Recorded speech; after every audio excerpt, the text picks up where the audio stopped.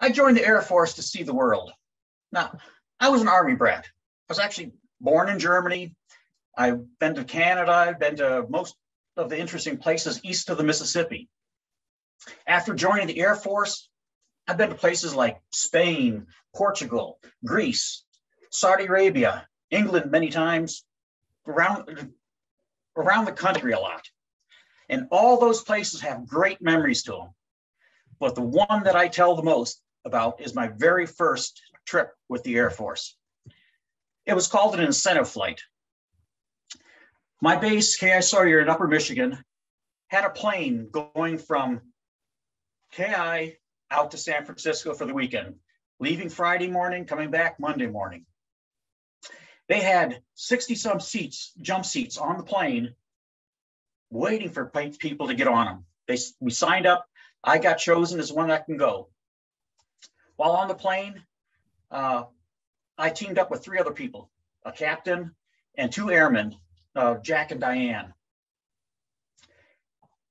As we got off the plane in San Francisco, we were ready to start our grand adventure. But one thing I forgot is that up until this point, all of my trips that I've ever taken were planned by somebody else. I had no planning on this trip. We got off the plane, the captain said, we need to get ourselves a rent-a-car. So we didn't go to Hertz, we didn't go to Avis, we didn't go to Budget. We went to a place called Rent-A-Wreck. We got ourselves a 1963 Chrysler Newport, and this was in March of 1979. We spent the rest of that Friday driving around San Francisco, looking at the sights, the Golden Gate Bridge, Alcatraz, the windy hill. We drove and drove and drove. That night, we got ourselves a little hotel room in the red light district. As we got settled in, we went out. Jack and Diane went their way. Captain and I went our way. We weren't out on the street more than 2 minutes, if that. And we had 2 girls come up to us and say, "Are you boys looking for a date? Do you have that little green card?" Referring, of course, to our military ID card. Well, Captain pulls out his wallet, pulls out his card just enough so they could see that's military ID card. And then, well, as the evening went, Captain had himself a date for the evening. He went back to the hotel room. Me, not having much money at all with me, I went to catch up with Jack and Diane. And we went around into some of the strip shows, 1 drink minimum or 2 drink minimums, whatever they were.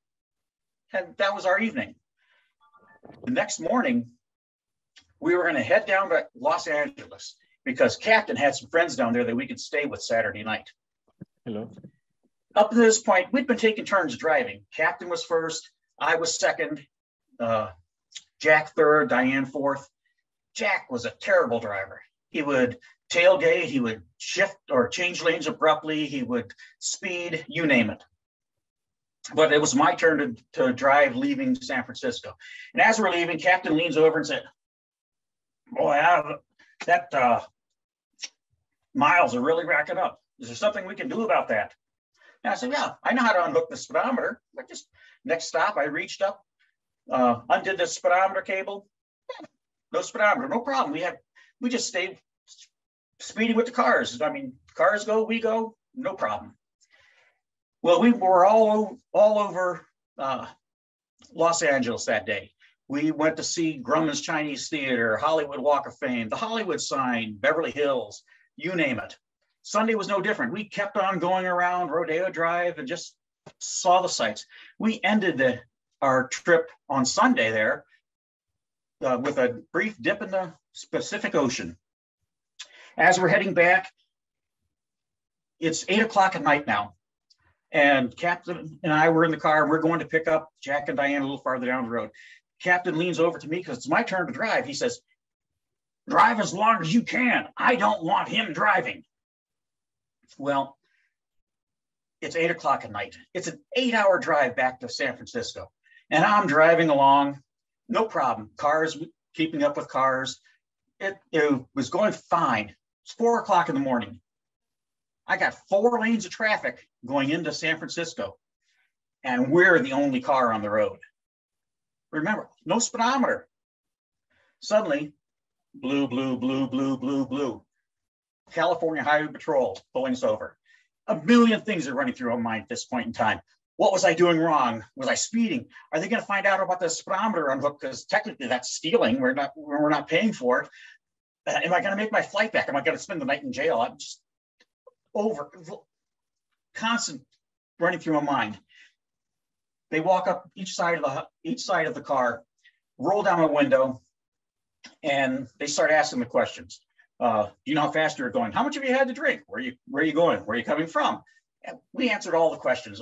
And the police officer leans over and says, "Do you know why I pulled you over?" And I no, sir, I don't. He said, "Well, you were weaving between the reflectors on the road, and you were going 46 miles an hour. If you were going another mile an hour slower, I'd have to give you a ticket." Well, needless to say, we got no warnings, no nothing. He just let us go on the way. Captain, I'll drive from here, because he didn't want Jack to drive. We made it back to the rent-a-wreck place. I hooked up the speedometer. We checked it, make sure everything worked. We made it back to our flight and made it back. Remember, I said I joined the Air Force to see the world. After this experience, I was hooked.